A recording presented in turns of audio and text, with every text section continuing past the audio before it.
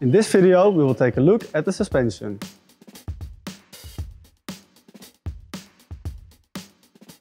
The suspension is the connection between the car and the track. It is a fascinating system which has a lot of influence on the driving behavior of our car.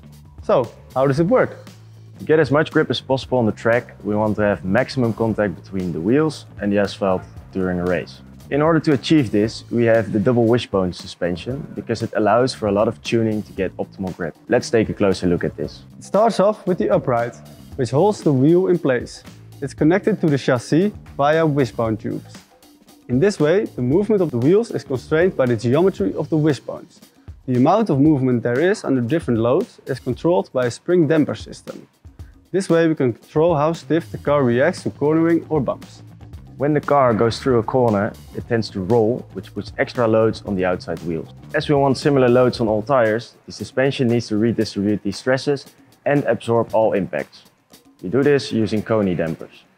Whenever the car rolls to one side, the anti-roll bar pushes the inside wheel towards the ground, making the car level again, so both wheels keep grip. Before designing the suspension, you look at what loads you expect on the car, which tracks you will race on, which top speed you'll reach and which cornering speeds you'll expect, but also the range of settings you want. Ideally, the suspension smoothens out most bumps for maximum grip, but it can't be too flexible, otherwise the downforce will cause the bottom of the car to drag on the asphalt. All these things are taken into account for the design. Because our car is unlike any other, we completely design and customize the suspension ourselves. Right now we are busy designing the third element and the anti-roll bar. With the design finalized, the components are sent out for machining at various partners like Klift, West End and TMF.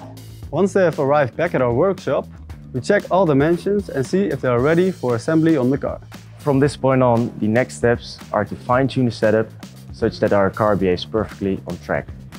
If you want to see more, don't forget to follow us. In the meantime, you can watch the Ask Our Vehicle Dynamics Engineer video. See you in the next episode!